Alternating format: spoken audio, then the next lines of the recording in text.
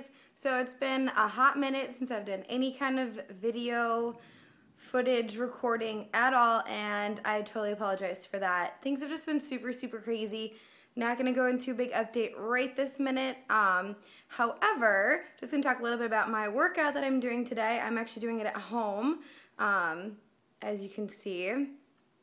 I was gonna head over to Orange Theory and work out, but it started pouring and hailing, so I decided to turn around and go back home. Now, I could have just said, screw it, I'm not gonna work out today, but I'm not working as much today and knew that I wouldn't have as much energy tomorrow, so decided that today had to happen. So, just want to show you guys how my workout setup is at home. I don't have anything super fancy. I have an elliptical. It's a pretty cheap one. I think I got it for like 300 bucks on Amazon. Nothing super fancy, but it does the trick. Gets you to break a sweat. And then I just have two kettlebells. I have a 25 and a 35-pound weight. A couple of resistance bands. I don't have those with me right now. And that's literally just in our guest room in our house. So, one way that keeps me super motivated working out at home is YouTube videos. So I look them up on the TV, so they're on a big screen rather than my phone, and I just like to watch YouTube videos while I am doing my weights. So I will put a picture here or a short video clip of my workout that I do at home, so that if anyone wants to, they can do an at-home workout today or in the future. So hang tight. Alright guys, so just finished my workout. Probably took me about 30 minutes to go through this. I started out with kettlebell sumo squats for a minute, and just as many reps as I could. One arm kettlebell press, I did 10 each because I do have a heavier kettlebell, my 25-pound weight, and there's no way that I could have done that for a minute. Kettlebell swings, 2 arms for a minute. I did push-ups for a minute.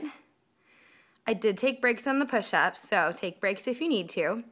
1 arm chest press, I tried to do that, realizing that I probably shouldn't lay on my back anymore. So I ended up just doing like an incline. I leaned up against the couch and just made sure I supported my core and did that. So did 10 each. And then I finished with curtsy lunges and did 30 seconds each side. Ended up being about 10 to 12 reps each time. And I did this 3 times. Just because this is my 3rd day in a row working out and I'm a little bit tired and I don't want to wear myself out too much. So I'm still huffing and puffing, as you can tell. But maybe from 3 to 4 times would be an awesome workout here, and just a good little butt kicker. So give it a shot. All right guys, so done with my workout, and I did a quick clip on what I did. So feel free to look up any of those exercises either like on bodybuilder.com or on YouTube, or just to send me a quick message if you have a question about it, and I can send you a quick video. I know this video quality is not the greatest. I'm still using my old iPhone to do it, and I really want to get a tripod so that I can actually show you some exercises and some workout stuff. So we'll get there. It's just a work in progress, so be patient with me. Just hanging out, like I said. Got the pooch here, always needing attention. And then there's my Pro-Yo bowl. It doesn't look as delicious as the picture, but check out my picture on Snapchat. I also am posting it on Instagram. It was amazing. One secret little ingredient about the Pro-Yo bowl is I added some vanilla extract to it. Oh my gosh, it was wonderful. Makes the vanilla taste so much stronger and so much better. So it's really good. Last thing, I just want to do a quick little like pregnancy update. I know I'm trying to keep these videos a lot shorter so that they're more entertaining for you guys to watch. So I'm gonna make this short and sweet. Essentially a recap for like my nutrition for when I'm pregnant, because everybody wants to know what they need to do, and frankly there's not a lot of information out there on the internet when you try to search for it. I've been researching and looking at a lot of stuff, and it's been really hard to find any information about it. So essentially, my first trimester, I was tracking my food when I got pregnant. I was carb cycling. I continued that for probably like the first 6 to 7 weeks or so. And it was fine. It was great. My low carb days weren't super low. I don't remember off the top of my head what my macros were. Otherwise, I would let you know. About week 7 to 8, I started having a lot of morning sickness. I didn't actually like throw up, get sick, but I never felt really good. I always was kind of nauseous, like consistently, and just there were so many foods that just didn't sound good, and I didn't really want to force myself to eat anything that I didn't want. So I kind of just went off tracking for a while.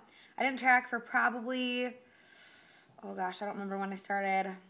Actually, I started tracking right before I went to Fargo to watch Laura in her competition. And I think at that point I was about 19 weeks pregnant, 18, 19 weeks. So I started tracking again. Actually, no, it was way earlier than that. I think it was like 15 or 16. Regardless, I was into my second trimester already, 15, 16, somewhere in there weeks. And I was kind of gaining weight. And I wasn't super happy with it. I mean, I know weight gain's part of the process, but it was just reality check. I was really starting to gain a little bit of extra weight, and I was really discouraged. So I was like, all right, I'm going to get back on the tracking wagon. So I decided to start tracking my macros again, and all the research that I had done said that in your second trimester, you want to increase your calorie intake by about 350 calories.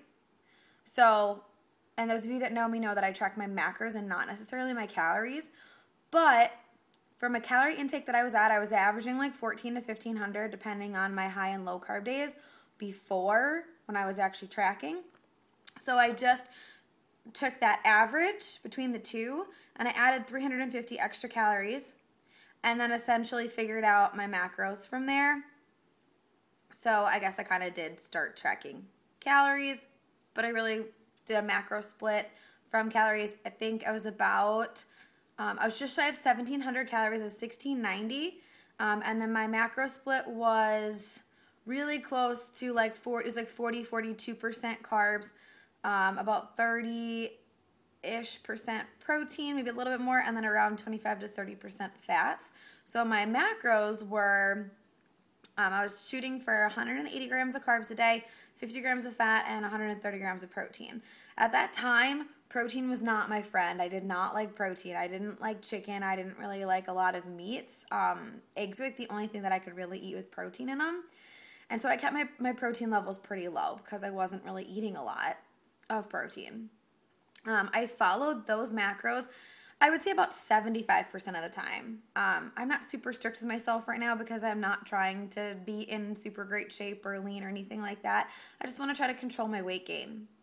So I did those macros from about week 15 to 16 up until just this last week. So that was about 12 weeks or so that 12, 13 weeks that I've been on this particular macro split. I've been feeling really good. I've been feeling really energized. Some days I'm just ravishly hungry. Other days I'm not. It depends. Really depends on if I work out or not too. I'll do another video about workouts.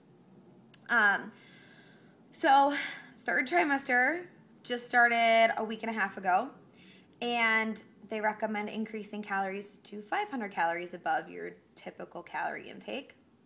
Now you could take that one of two ways. You could say, oh, I'm going to increase my calories by 500 from where I'm at now, from the 350 increase, or I can increase my calories by 500 from the beginning. I'm starting with 500 from the beginning because I think jumping up by 500 calories, like you're going to put on some poundage there. So I just added about an extra 120 to 150 calories in. So my macros now are going to be about 190 to 195. So I upped my carbs about 10 to 15 grams. My protein I bumped up about 10 grams as well, to about 140, 145. And then fats I kept relatively the same. I added like 2 grams of fat, so I did like 52. I was always going over my protein goal now because I'm much better with eating more protein, and I'm incorporating more protein powder and all sorts of lean meats and things like that. So I'm getting more protein. Figured I might as well jump that macro goal up anyways, and then just increase the carbs and carbs and fats a little bit just to get a little extra calorie intake. Kind of prep myself for when I start breastfeeding. You definitely burn a ton of calories breastfeeding, and I want to make sure that I'm consuming enough calories too. That way then after I have the baby and I start exercising again to try to lose the weight, I can start at a high enough calorie intake where when I start cutting, I don't have to cut super, super low, hopefully, to see those results and lose that baby weight that I want to lose. So really short, quick explanation about what my macros were before, sort of where they were second trimester, and now where they are for third trimester. As far as the weight gain goes, in 30 seconds or less. So just to give you guys a little idea as far as where my weight gain is in pregnancy, my pre-pregnancy weight, I have been weighing myself at home and at the gym and then also at the doctor. And I don't exactly remember what I weighed in at when I started at home. I'd have to look back. But I know at the doctor I weighed in at 149 at my very first appointment.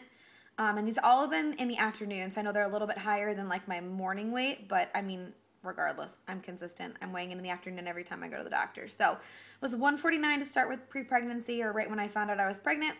And last appointment was about 2 weeks ago now, and I weighed in at 167. So I am up 18 pounds from the beginning, and just kind of slowly, steadily increasing as I go. A couple weeks here and there, I'll just kind of plateau and stay at the same weight and then jump up like 2 pounds or something like that one week. Either way, as long as I'm averaging a weight gain of about 1 pound per week, I'm okay with that. So just to give you a heads up where I'm at for weight gain, where I'm at for macros, and all that good stuff. We'll talk about workouts coming soon. So any questions, let me know.